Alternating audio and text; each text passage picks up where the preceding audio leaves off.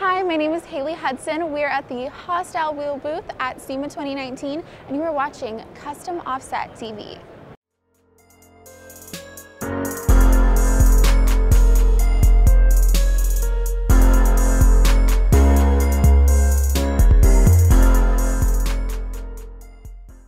Hey, what's going on, guys? Phil here from Custom Offsets TV on YouTube with Junior. And we are in the Hostile Wheel booth, SEMA 2019, to go over what's new for Hostile this year. So we're going to kick things off, jumping right into the cast line.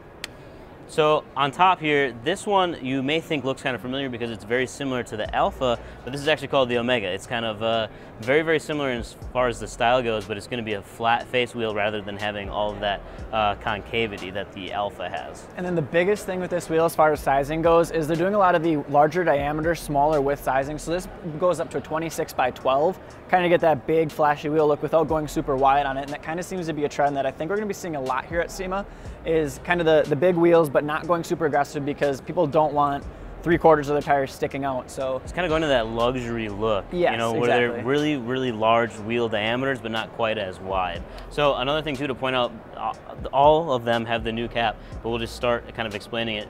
It's a very small profile. Hostile always has done a really good job with the cap, and then this time they got rid of the sticker, and it's actually like, I guess you call it like reverse embossed, so the logo stands out from the cap, which is nice. And of course they've got no rivets around the lip, they've got the exposed lugs, everything that everyone's always loved about Hostile.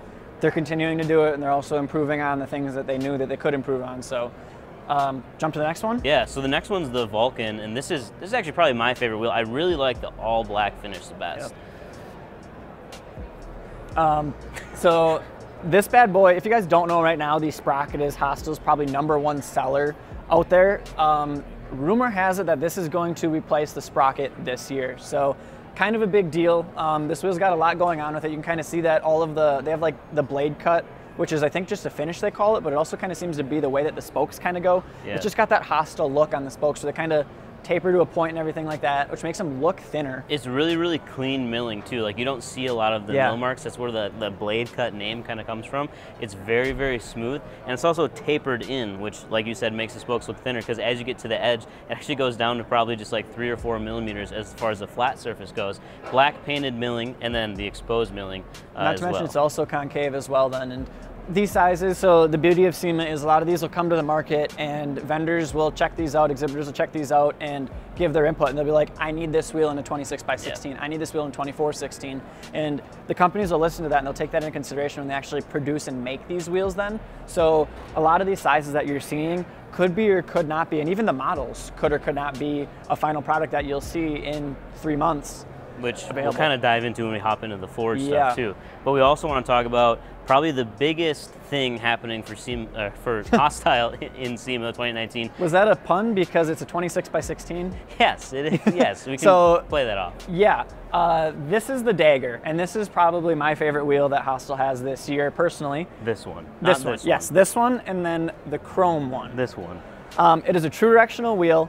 It has no ridge between the spokes, so the lip looks like it goes back forever. They've been doing that for a while now. You can see that back on a lot of their older styles as well, that they kind of have the endless lip going on there. The sizes go all the way up to 26 by 16, which is something new that Hostile's doing. So as of a couple months ago, 26/16 is a new size they're introducing, which is huge. Yeah, literally, it's huge. It's huge as far as like, it's very important, and it's huge as actual size. And I think we kind of breezed over it too, but you heard us say that these are true directional, which means you're actually getting a left and a right so that you can have true directional cast wheels. There are more and more companies kind of branching off into that. Last year there was like basically none, and now this year there's a handful of them. Yep. Hostile is one of those. They only have one style like that for now, with plans to release more, probably mid-2020. If we're lucky, they want to do a mid-season release, so that'll be kind of cool to see from them.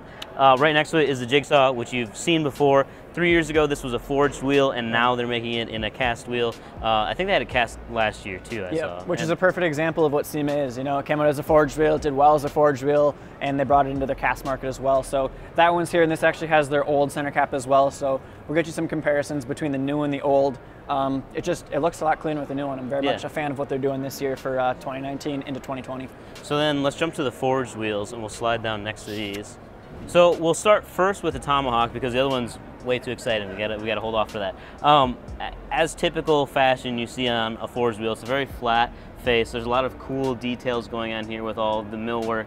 And then an important thing too is Hostile is giving billet caps with every forged wheel. So you don't have to pay extra for that. There's some companies that charge like $600 to $1,000 to get billet aluminum caps. The Hostile forged line comes with the billet caps. And they have a new logo on them too now. Yep, new logo on those as well, and they're a two-piece. So if you are the guy that still runs manual locking hubs, you can do that, or if you want to, like, for some reason paint them or something, you can.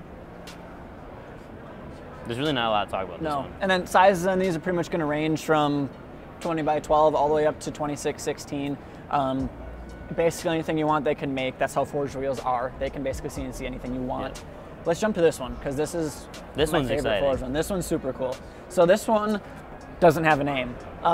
They're debating on calling it the Savage as of right now, but honestly, by the time this video is edited and goes up, it could have a different name or it could not even be made at all.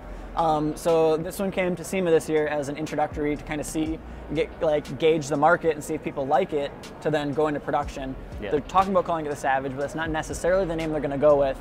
But you need a name to kind of talk about it with. So that's where they're at on this one right now. And this is probably the only wheel. Like, this is the only Hostile forged Savage in existence right now, and that's like what SEMA is testing the market to see what people think. So I know I really like it because of how thin those spokes are. It's insane. And especially in this size too, it's what I would say a little bit more busy as far as design goes, but in these big sizes you get the huge windows, which just look really 100%. Nice. And the beauty of it being a forged wheel is that you can go super thin with the spokes and not like compromise the structural integrity of the wheel. So you see that these are thin, you'll see we're in love with them, but we're also not afraid to run them because you know this wheel is a lot stronger. There's more there's a lot of science that goes into it. There's a lot of density, pressure stuff, more structure, thinner spokes. It's awesome. We won't bore you with that, but we do want to take a look at something else that's new for Hostile this year, but it's way over there, so we got to go this way. So obviously, as you can see, Hostile UTV, they are branching out into the UTV market, which is pretty exciting. We're not going to spend a whole lot of time on it, but did want to just show you the sizes and styles.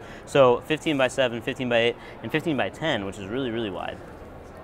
You can see that's a lot of the same styles that they have in their cast lineup right now. You've got your Venom, some of the other styles and stuff they have. I love the finishes they have. This gray looks awesome. Bronze is always a super hot one, I feel like, in the ATV world as well, and then your black. But I guess one thing to note too is these are all simulated beadlock wheels. They're not actually true beadlocks. They do have plans to potentially release one if the market asks for it. So if you guys have UTVs that you put in the back of your trucks and you want to get your Hostile UTV wheels to match your regular Hostile wheels, I think that'd be pretty freaking slick. And if you guys have any suggestions or comments, make sure to drop them below, because I mean, they're listening, we're listening. It's all just for you guys. So that's their cast lineup, forge lineup, and UTV lineup for you guys from the Hostile booth here at SEMA 2019. When it comes to Hostile too, they usually get us data right away, so we'll try to toss some links in the description if you want to check out the Hostile wheels that we currently have, plus all of these. They'll be on the website at customoffsets.com. We'll put the links in the description so you can find all that. Make sure you like, share, and subscribe. Peace.